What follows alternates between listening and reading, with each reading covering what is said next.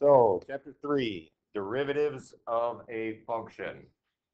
Okay, so now derivatives, you're going to hear me say the word derivative over and over and over and over again until you take the AP test and seniors leave and juniors are still here hanging out with me. Juniors and below are hanging out with me. Okay, so derivatives, this is calculus. So what is a derivative? A derivative is simply the value of the slope of the tangent line at a point on a curve, because you can't find the slope of a curve. You can only find the slope of a tangent line at a specific point.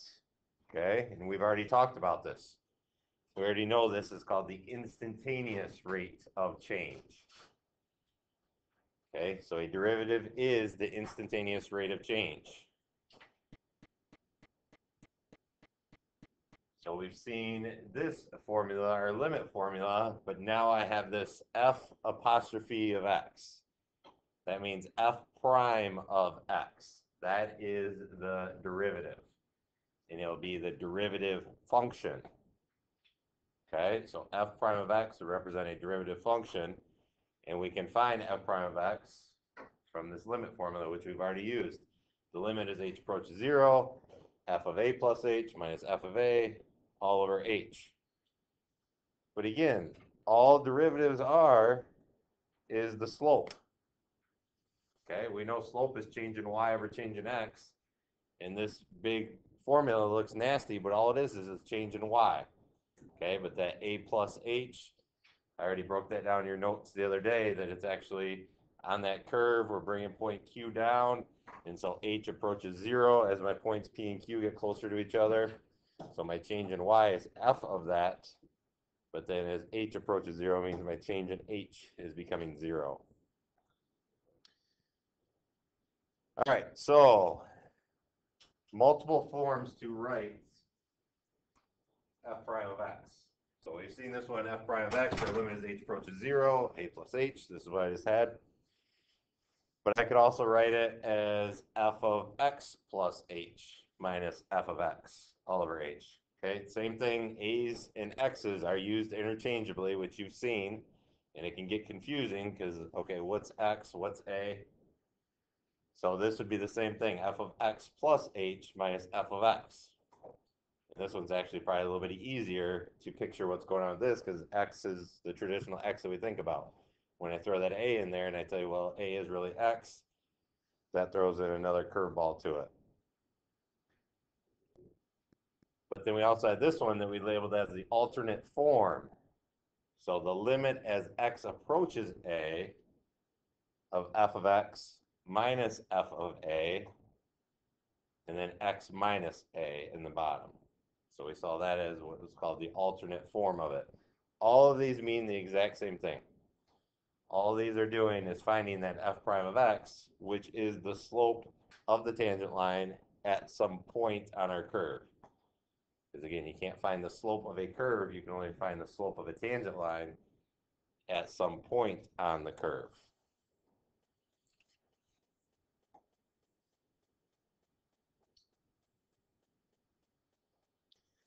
Okay, let's talk about the derivative a little bit more. I'm talking about derivatives. So the domain for the derivative, domain meaning x values. The domain for the derivative, f prime of x, will be determined by where f of x exists. So my original function f of x must exist to be able to find the derivative.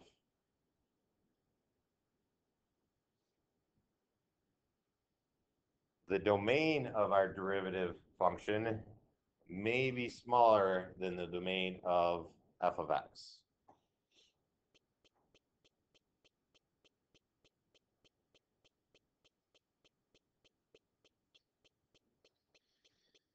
If f prime of x exists, all that means is that f of x has a derivative at that specific point x.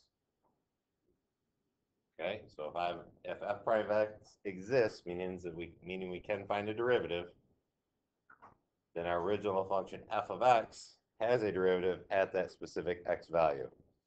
This is called being differentiable. So being able to find the derivative verb for that, or the action word for that, is being differentiable. And that's what this whole first section of calculus is called, differential calculus, which we're going to do until middle of January or so. And then we'll shift gears to what's called integral calculus. But we're going to be on this differential calculus for a while. Okay, so a differentiable function is a function that is differentiable at every single point in its domain. And in the next section, we're going to go over when functions are not differentiable, or what specific points it fails to be differentiable at.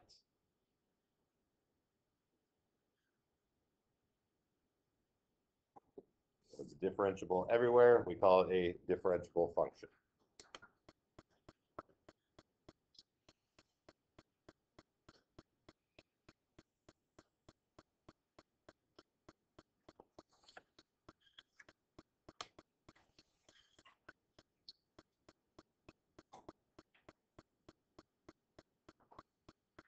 So let's do a little more practice. Jonathan wanted to see this on the test. Well, we're going to practice a little bit more before I actually test you on it. Okay, if I wanted to differentiate the function f of x equals x squared, what this means is find the derivative, find the slope of the tangent line. Okay, that differentiate, that's what it means. Okay, we're trying to find the derivative. And the derivative represents the slope of that tangent line. So let's use this form, dx plus h minus f of x all over h when my limit of h approaches 0, because that is the derivative. Okay, well, to do that, we need both parts here. F of x is pretty straightforward. That's just x squared. So I'm trying to find my limit as h approaches 0. F of x, we already know that's just x squared. My h stays on the bottom. What is f of x plus h?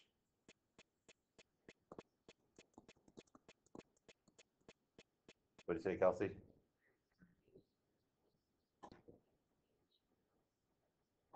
Okay, so this is x plus h squared. So f of x plus h, I would put that in for my x in my function. So x plus h squared, and x plus h squared is x squared plus 2xh plus h squared. I have to FOIL that out. It's multiplying two binomials together. It is not x squared plus h squared. Do not make that mistake. There's that 2xh in the middle of it. So this is x squared plus 2xh plus h squared minus x squared. We're trying to evaluate the limit. Well, I can't do any substitution yet because I have 0 in my denominator, but I can do some simplifying. My x squared and negative x squared will go away.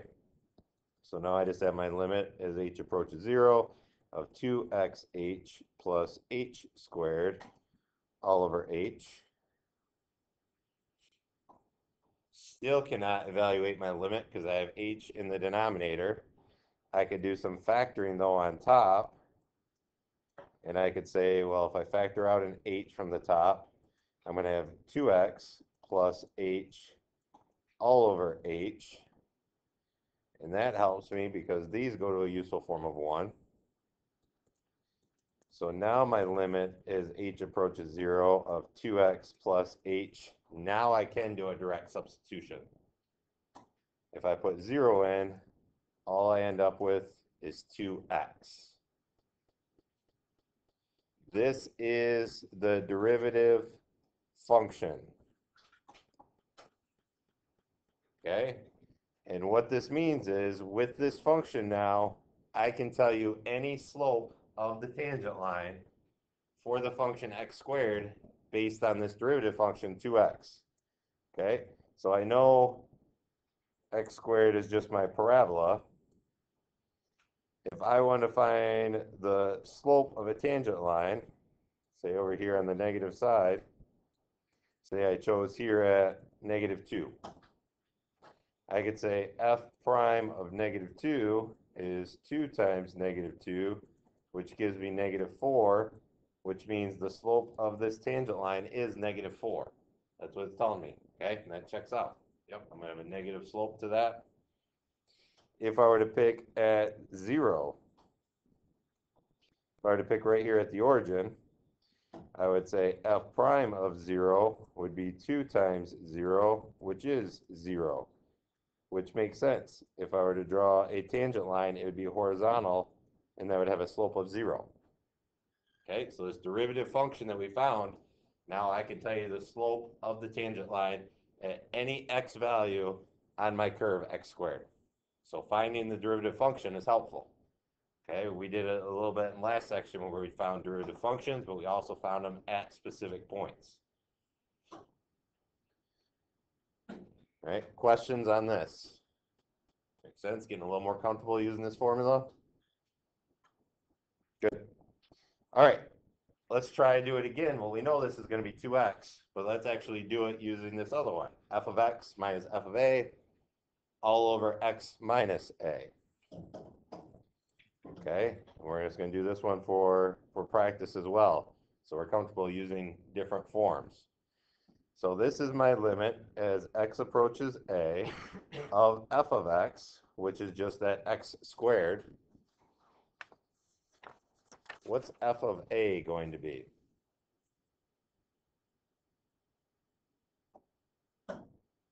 If f of x is x squared, what's f of a? A squared. So this would be x squared minus a squared all over x minus a. X squared minus a squared, does that stand out as something that we could factor, something we've seen before? Zoe, what do you say? So it's a difference of squares. So this is x plus a times x minus a all over x minus a. Conveniently now those go to 1. And so I'm trying to find my limit as x approaches a of x plus a. So this is where it gets a little confusing because I have x's and a's. I have x's and a's mean the same thing, or do they mean the same thing? So if I were to evaluate this, when I said h approaches 0 in the last slide, I substituted 0 in. So in this one, as x approaches a, I'm going to put my a in for x. So this becomes a plus a. Okay, simply by substitution. X approaches a, x becomes a. So in my substitution, x turns into a. A plus a is 2a. But we know a and x are the same, so really this is 2x. Okay, so again, we get back to showing that this is actually 2x. Okay, so f prime of x is 2x. So now we can evaluate it for any number we want, and we'll come up with the answer. The slope of the tangent line is an answer. Okay, everybody always asks, well, which one do I use? Do I use as x approaches a, or do I use as h approaches 0? I mean, there's no clear cut one way or the other. I personally, if they tell me to find it at a specific number, I probably use this one more often. And if they ask me to find just the general function, I do it as h approaches 0. Okay, so that's just a habit I guess I've fallen into. You can do any of them with either formula. Okay, so whatever you feel most comfortable with, use it, go with it. If you get stuck or it's not working out, try the other one, see if that works. All right, some notation for the derivative. So again, a lot of this class is understanding the notation, the symbols they use, the questions they're asking, the type of answer they want to see with justification. So we've already talked about this. If you see f apostrophe x, it means f prime of x. That is the derivative. All right, we'll use that a lot, f prime of x. But then you might also see y prime. So y prime would be an example. It might be y equals 2x plus 5, and we're asked to find y prime. Okay, so that would just be a function that starts out as y equals, would be y prime. We could also have y prime of x. If they wrote the initial function as y of x equals 2x plus 5 or something, they would say find y prime of x. Still means the same thing. Simply means derivative. Whenever you see that prime, that apostrophe on anything, they're always talking derivative. Another way you will see it, and we'll use this a lot, is dy dx. So dy over dx, it's not division. It's basically just a symbol to represent the derivative. So this is the derivative of y with respect to x. And it names both variables, uses d to represent derivative. So dy dx. And you'll hear me say that, find dy dx. What is dy dx? Okay, all that's doing, it means the exact same thing as the two rows above it. You're simply finding the derivative of the function. The derivative is that slope function to represent the tangent line. You might also see df dx. So df dx, same thing. It started out with some function f of x equals 3x minus 7 or whatever. Okay, but now we're finding df dx. The bottom is going to represent our independent variable. The top is our dependent variable. So if we start out with f of x, instead of just saying, well, what's f prime of x? They'll say, well, what is find df dx? And that's how you hear me say it. I'll just say df dx. I won't say df over dx. I'll just say df dx. And then the last, but not the, I mean, there's still other ones, but these are the most common. You could see it written this way as a d dx of f of x, essentially. So this is saying the derivative of f at x. So when I see it like this, I think of this as like an action that's happening. I'm taking the derivative d dx of f of x.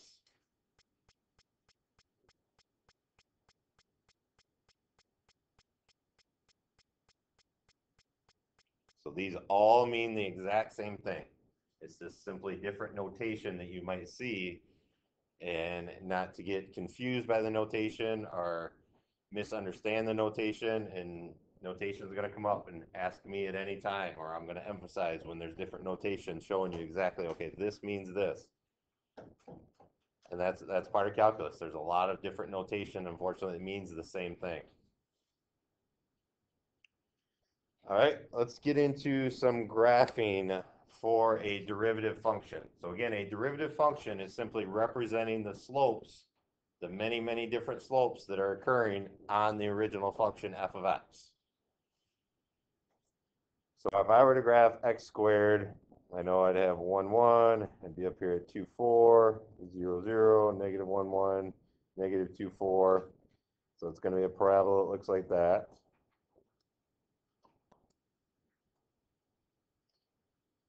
So if I'm asked to graph the derivative function, all I'm graphing is the slopes.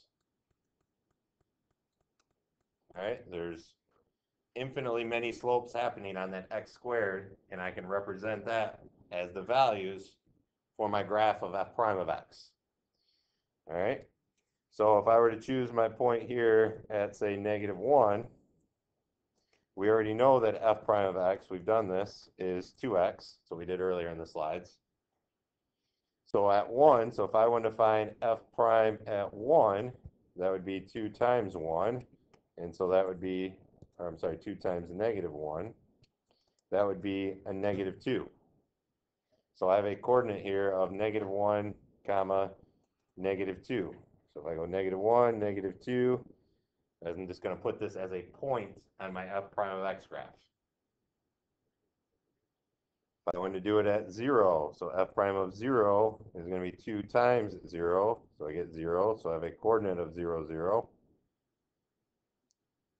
If I want to do it at 1, I'd have 2 times 1, which is 2, so now I have a coordinate of 1, 2. starts to look, it's just a straight line going right through the origin.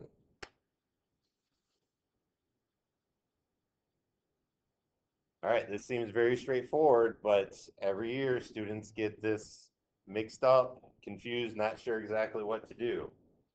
How I look at this as well, everything left of the y-axis, everything over here has a negative slope.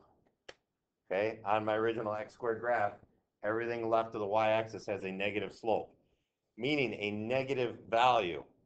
So when I go to my f prime of x, everything left of the y-axis needs to be below the x-axis. That represents negative values. Do not look at the slope of the line for f prime of x. Don't get confused on, you're not doing anything with the slope of this line. This is representing values, okay?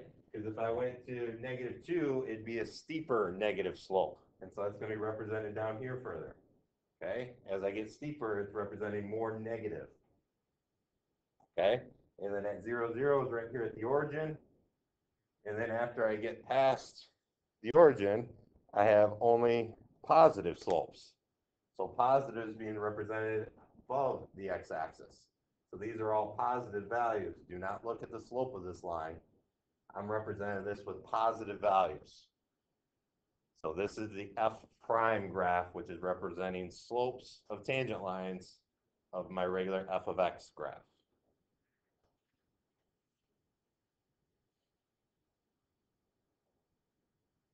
Okay, let's do another one. So I have this one, x cubed minus x. And I don't even need to use my nice derivative formula to figure out what the derivative is. I can sketch the derivative function based on the f of x function that they give me. I know at this point and this point on f of x, what's going to be the slope of the tangent line? 0. Okay? So I could say these are 0 right here and here, and so that's going to cross right here and here. Okay? The slope is 0 at these points. Okay? So when I'm graphing them on the actual f prime of x graph, that's 0. Okay? 0 on the x-axis. Here, I have positive slopes. The far left of my graph, that's all positive until it reaches 0. Okay? So I'm above the x-axis, but maybe I'm at for a slope of 5 here, and then I'm going up here, I get a slope of like 3, and then here I have a slope of like 1. It's getting smaller and smaller. My slope is getting less and less. So that means I started up here, and I'm going down towards my axis. Okay, because it was a positive slope, so it's above the x-axis, but the actual value of the slope was, it was like a slope of 5, then a slope of 3, then a slope of 1, then a slope of 0. So 0 is where I hit. All this is a negative in between my zeros for slopes on my f of x.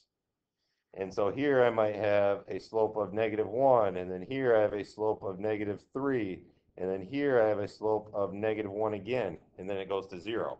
So at -1, 3, -3, -1, back to 0. So that kind of comes down like this, and then goes back up. It's still negative. I'm still below the x-axis, but -1 is closer to the x-axis than -3 is. So that's why it goes down and then starts to come back up.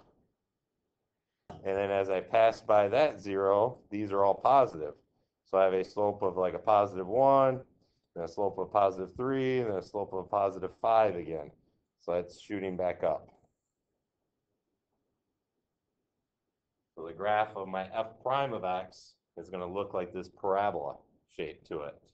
But where those zeros are at, that is important. And then I want to see that I'm above the x-axis, below the x-axis, then above the x-axis again, representing slopes, the numerical value of the slope. That's what we're graphing. Okay, last slide. If I were to graph this one, okay, we're going to do it on the exact same coordinate axis. Okay, and we don't even know what this function is. Okay, so this could be a potential test question where they don't even give you a function. They just give you the graph of what it looks like, and they want you to graph the derivative function. Well, again, I know these will be my zeros. I'm going to have a zero slope here.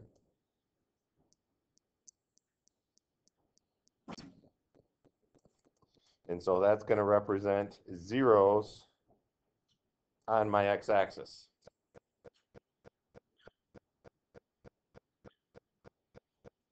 All of this here on the left has a negative slope, this whole thing. Okay, this whole time I'm coming down here, down here, down here. That's all negative. Okay, so that's going to translate to a line like that. Okay, I'm representing negative values, so I'm below the x-axis as I approach zero. But then after I pass my first zero, I have a positive slope all the way till I get to my next zero. So this is going to loop over like that. And then again, I have a negative slope. So it goes negative until I reach my zero right there. And then all of this is positive. So it's going to shoot back up.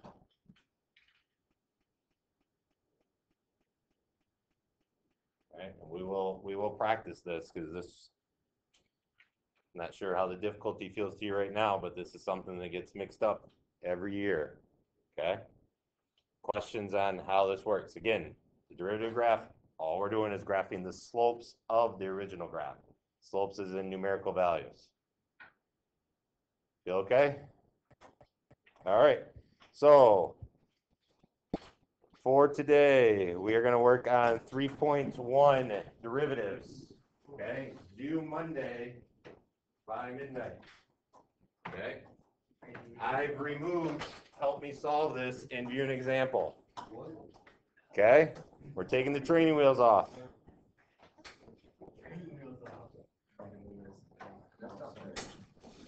Ooh, should I do